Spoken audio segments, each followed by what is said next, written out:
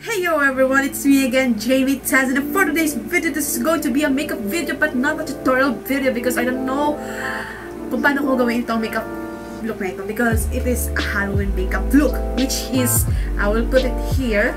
Yan, yung makeup look na gagawin ko. Ayan. So I found it sa Instagram, so I was scrolling out doon, and then may naaninagan yung mata ko, and then boom! Ayun. Basically, I don't have any idea about this kind of makeup look because hindi ko to genre. Mostly naman kasi talaga sa eyeshadow ako, di ba nagpo-focus.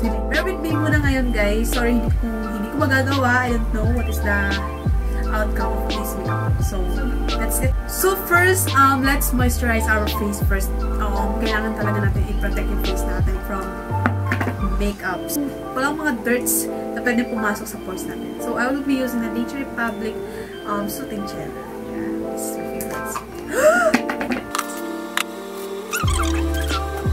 Let's proceed now for foundation. So, for the foundation, I will be using the Cream Satin Skin Foundation from Maybelline, the shade of 04, and maitim na ako, guys. Umitim ako, guys, wear. And ayun, I think sobrang puti na sa akin ito. So, maglalagay ako konti sa leeg. I will be using the wet sponge.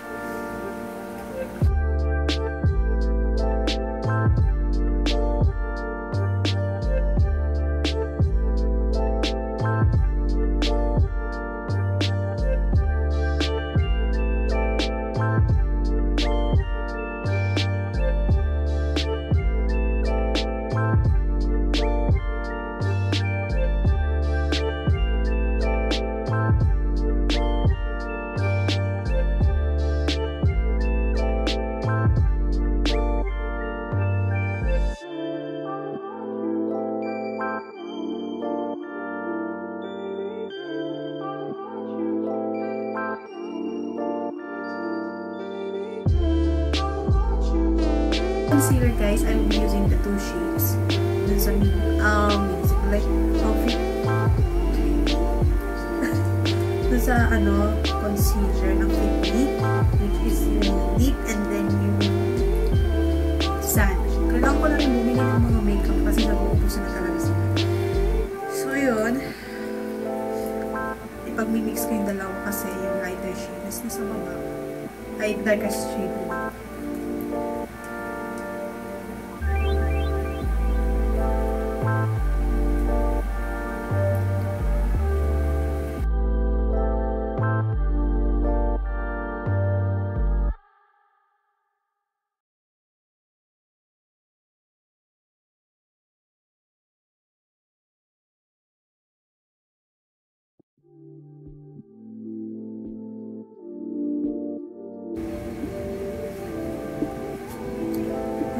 I think that's enough na.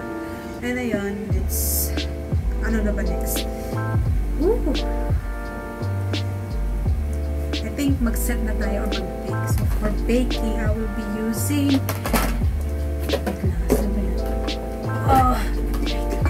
yun. I will be using the Daily Spell Magic Powder as my setting powder. Or magbe-bake na rin tayo. Magbe-bake na din tayo.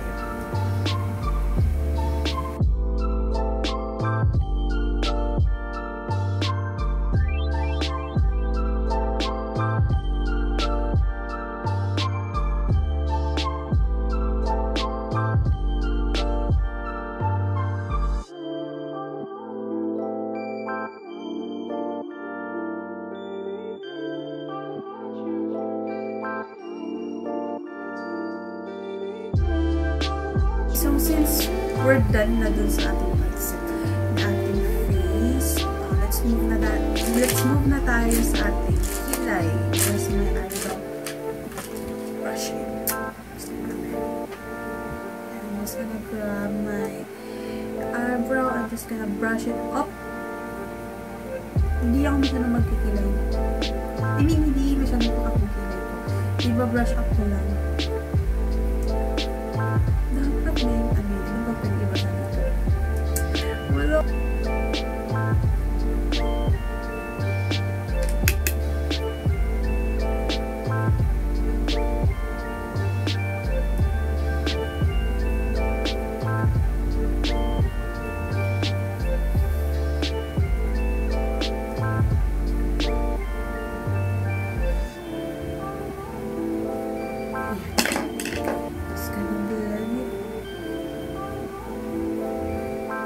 And then yung eyes dito is kung pati upper and lower eyelids ng mata is sobrang pantay yung kulay, which is dark. So let's try to do it. Hindi ko pa ito nagagawa ever since in my life. So let's go muna to sa base. Which is medyo brown. I'm gonna grab my favorite palette. The Impressive palette by Beauty Grace. This is what it is. Okay. Just gonna grab it. I think this is too dark. Just gonna put it on my eyelid.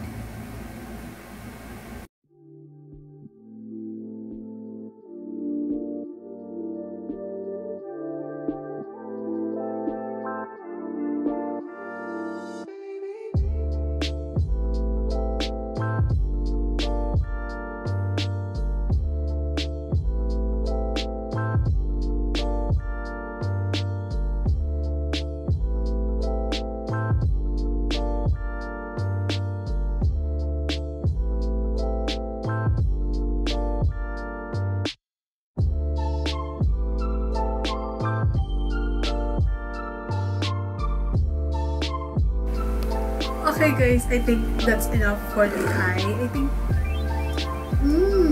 wala pa. Okay, let's proceed na sa ating dito. Medyo struggle na ako dito kasi hindi ko alam kung paano. Okay, for the line kasama na tayo. Masa naman pantas ako. Kinasamahan ako, natataranta ako. Jane, kalma. I love the eyeshadow, guys. I swear.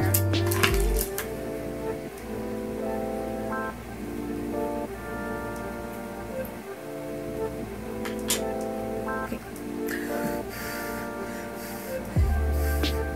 Take a deep breath. Take a deep breath.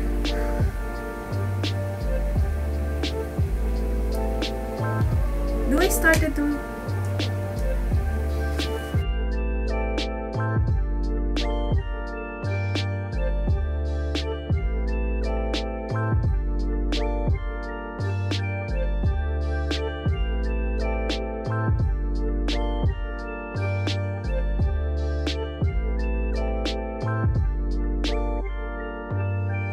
struggling.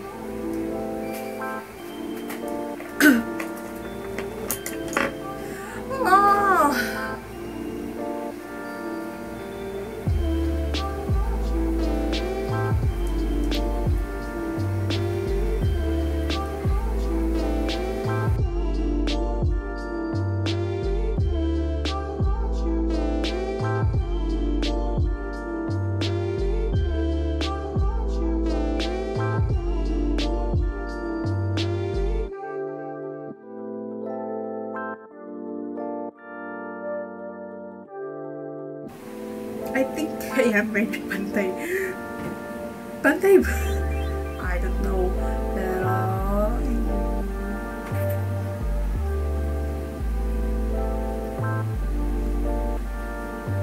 I'm just gonna blend it. Just gonna blend it out. I'm struggling. This kind of look.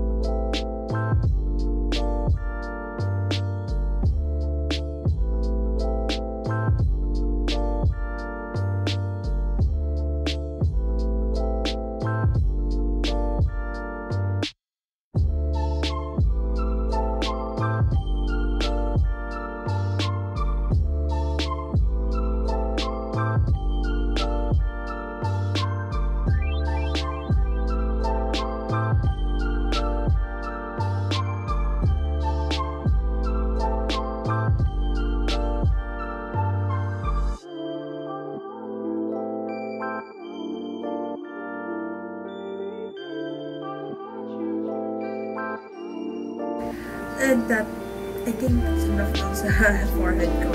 And let's move on na dun sa lips natin. Maglalagay lang ako ng, I don't know if it's black, pero I don't have black lipstick. Pero, ipapat ko pa yung aking lips na powder para mag-matte yung aking lips.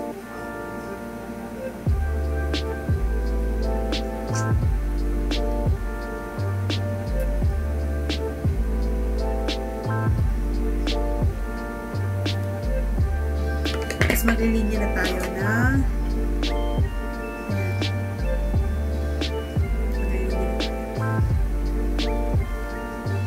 ng pangangipin.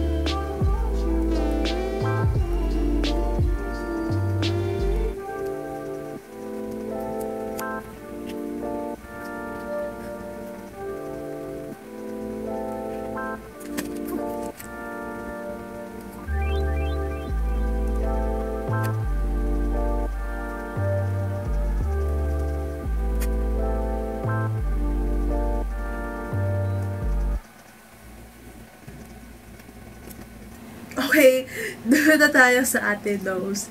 Yung sa nose, medyo another struggle na naman. Pero I think may pwede naman pamalit doon.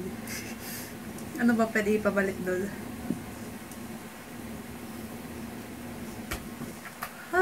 Kasi yung mga eyeliner ko nag-uubusan na. Nag-uubusan na yung mga eyeliner ko. So, I'll be right back again para sa nose kasi struggle na naman, di ba? I'm sorry if I seem uninterested or I'm not listening or I'm indifferent. Truly, I ain't got no business here, but since my friends are here, I just came to kick it. But really, I would rather be at home all by myself, not in this room with people who don't even care about my well-being. I don't dance, don't ask, I don't need a boyfriend, so you can't go back. Please enjoy your party, I'll be here somewhere in the corner under clouds of marijuana with this creepy. Thank you guys. See you on my next video. Bye bye.